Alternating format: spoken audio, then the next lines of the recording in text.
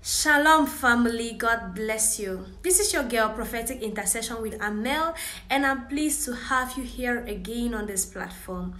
If this is the first time you're seeing me, thank you so much for deciding to click on this video. I pray it blesses you in the name of Jesus.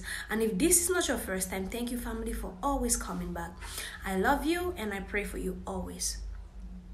And so this morning, God brought something to my mind and it got me thinking, and I thought to share it with us.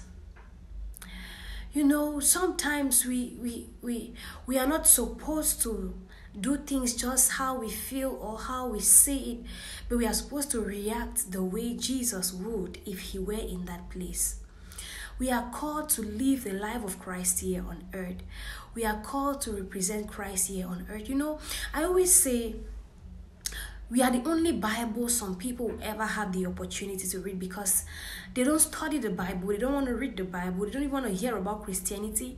But they'll read your life as a Christian and know if that Jesus you're talking about is worth following or not.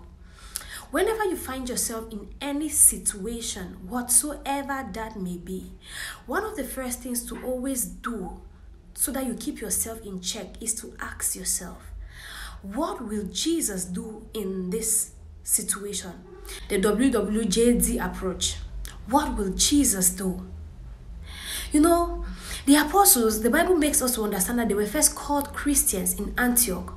They did not call themselves Christians. Some people saw how they were behaving, saw how they went about doing their things, and they could identify that they were following a particular pattern. That was the pattern of Jesus. And so they said, those people are Christians. It means they are Christ-like. You've got to represent the God you are serving well.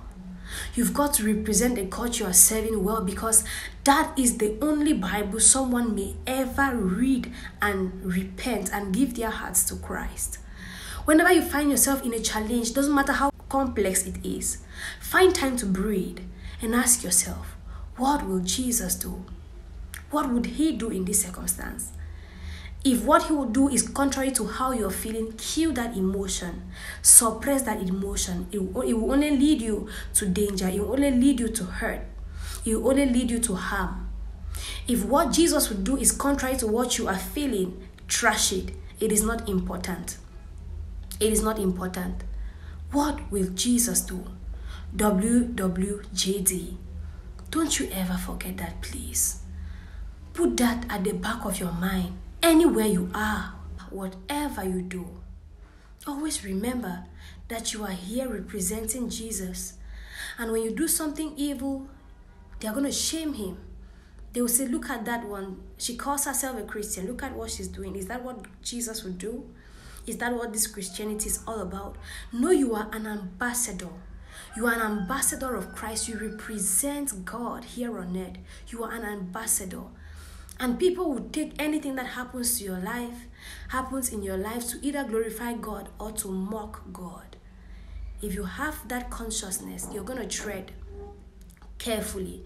You'll be more careful in your decision making.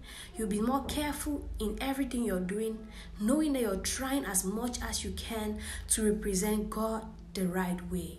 What will Jesus do in that situation? I don't know whatever situation you find yourself in right now, and I don't know what your resolution is, what you have decided to do, but run it through this test. Run it through this. What will Jesus do? If it is contrary to what Jesus would do, then trash it.